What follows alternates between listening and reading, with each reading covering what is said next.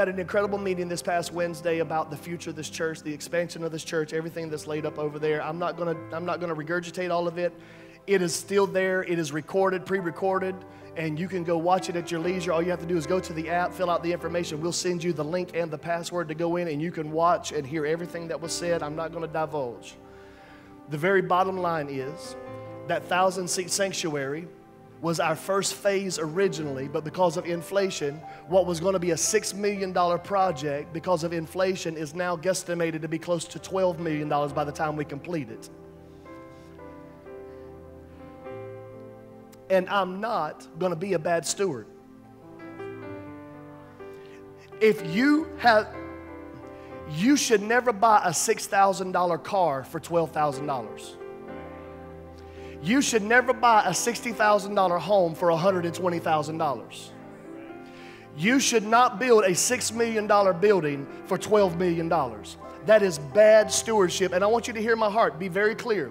If I had a check today for $12 million, I still wouldn't be a bad steward. If every dollar we needed was in the account, I still would not be a bad steward of it. But I also know that God is in this season. So we were in a 3-phase process to build and expand here. And what we've done is we've taken phase 3 and we're going to make phase 3 phase 1. Okay? And we're going to do expansion in the foyer. We're going to start laying the groundwork for the entire foyer, but a portion of the foyer, and open this thing up a little bit and do the things that we need to do. We will, by the time this next phase is done, we'll be able to seat almost 600 in the sanctuary, in addition to kids expansion and all the stuff that we'll be doing during this process. Multiple services still. We won't be in 3, thank the Lord, unless God just blows our mind. And listen, if I'm going to die, I want to fulfill ministry. If y'all going to kill me, I want to be killed right here. Don't kill me in the parking lot. Kill me right here in the platform. Okay? I want to die right here. The Lord said, just let me out. And then you got to go to heaven to figure out what the Lord was saying. So stupid. So stupid. This expansion for this new phase, that was going to be $6.5 million. That was going to end up being close to $12 million by the time it was all said and done. This expansion is going to run $3.5 million. Okay? And we're good stewards here. The banks are already lined up. They got all that stuff together. They're willing to let us lend us that money. We're a good steward here. It's a $3.5 million project.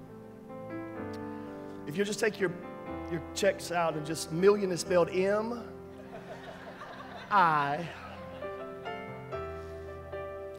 Listen, call me stupid, but I believe in the next 7 years there will be $1 million check written. I believe that with all my heart. Not because I deserve it, but because of what God is doing here is so His. That He's going to finance the work of the kingdom. I believe it. Call me stupid and naive. I've been that all my life. But I've not been sitting in boats watching miracles. I've been trying to walk them out. $3.5 million. The banks are going to give us a 20-year note, but they asked us, the standard is you typically pay it off in 7.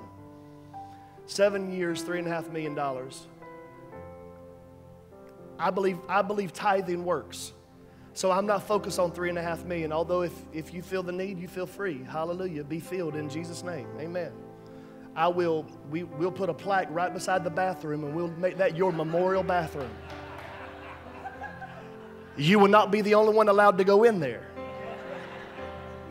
But I will put a stall in your name. Hallelujah. Pastor Chris sat here. Whatever. So stupid. I believe in the principle of tithing. So I'm not focused on paying off $3.5 million in 7 years. Lord, tithing works. So I'm focused on $350,000 over every 7 years. But just like me, the overwhelming majority of us, $3.5 million might as well be $350,000. $350,000 might as well be $3.5 million, because it's still a lot of zeros before the decimal. It's beyond all of us. The overwhelming majority of us. Not beyond God. Not beyond God. When I was a youth pastor, I led one of the projects for our expansion back in the church I was before we planted Judah. It was a $6.4 million Center for Discipleship project. We brought in a company to come in to help us inspire. We were a church of about 1,200 at that time.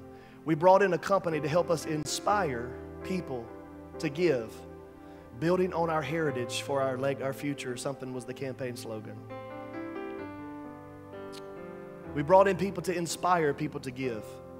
We're in contract. We paid them between $40,000 and $50,000 to help us raise $6.4 million.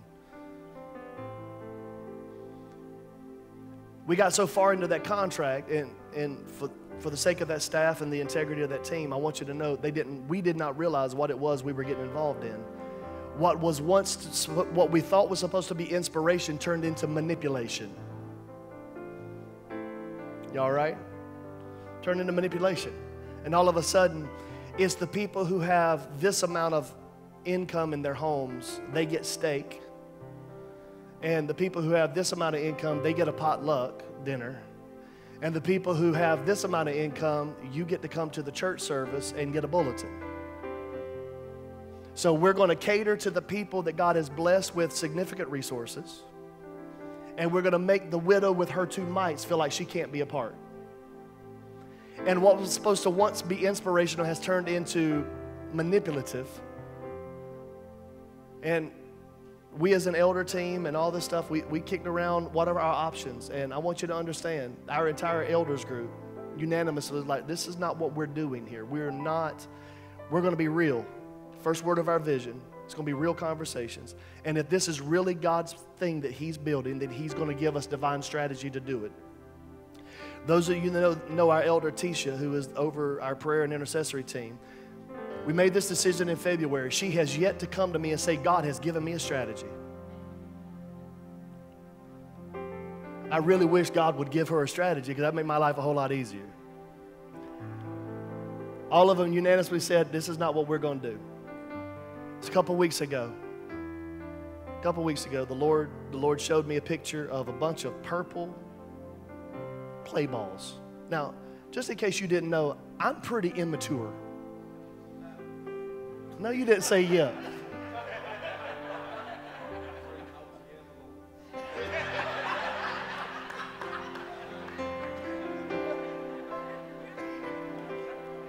Joey, don't let the devil use you, son.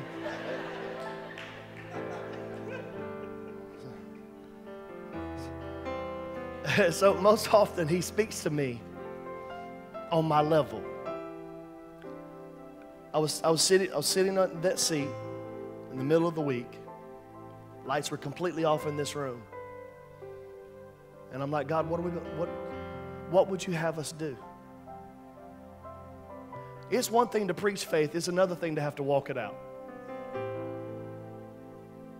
Okay? When we go into this contract, they're not going to come after your home if it falls to pieces. It's all of my stuff, my legacy on the line. But it's all His anyway. Sitting in that seat right there in the darkness. And I'm like, God, what would you have us do? He showed me a picture of a plastic cylinder, almost like if you've been in education at all, it's almost like at a science lab, a little beaker, little cylinder beaker thing with a top and bottom. And it was filled with a bunch of purple balls. All the way to the top. And I'm like, Lord, what is that? He said, son, that's 350 balls. Fill up that beaker. And I'm like, what does that mean? He said, well, if you take 1,000 and 300, multiply them together, that equals 350,000. He said, son, I want you to begin to build the foundation of what our children's playground is one day going to hold.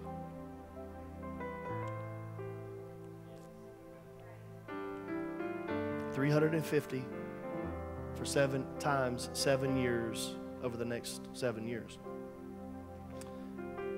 So today I have 350 balls sitting up here. It's probably less than that because of the first service. And I'm asking the Holy Spirit to speak to you.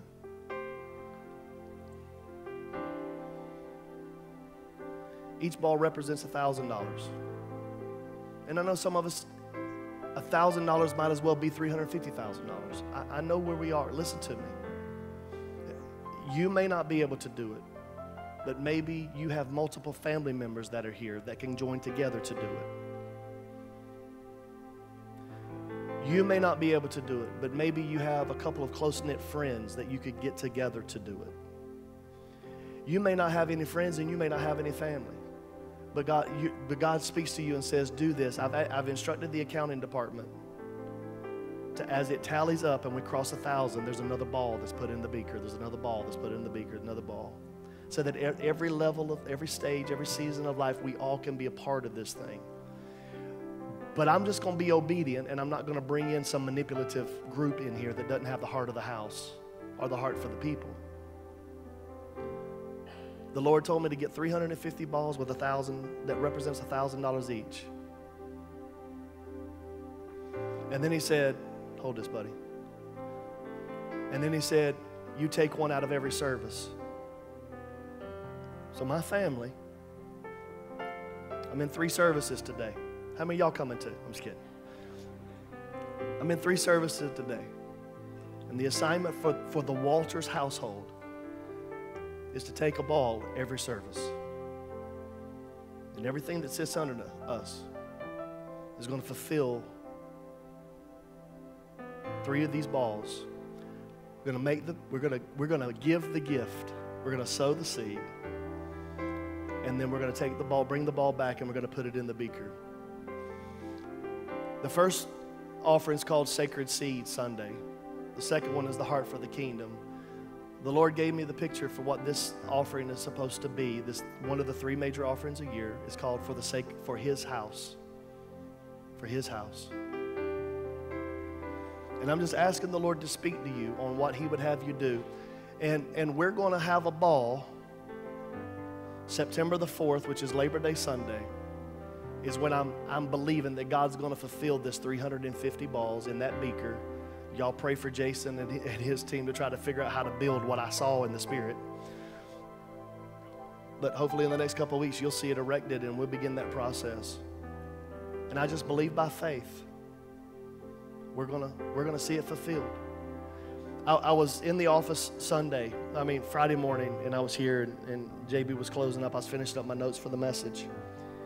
And the Lord spoke to me. He said, son, take these 350 balls and put them in 7 containers.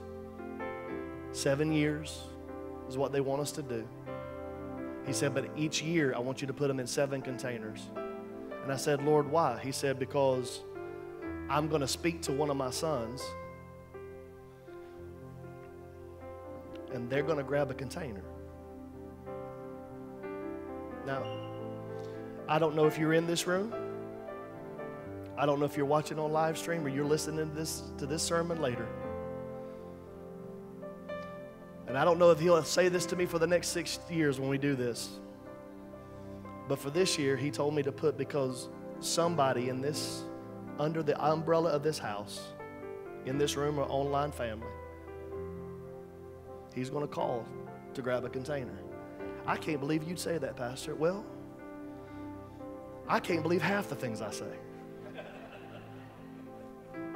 And you can't either half the time. But I know when I've heard the Holy Spirit, or I feel like I know when I heard Holy Spirit. And He's gonna speak. And we're all going to be obedient, and we're going to have us a ball.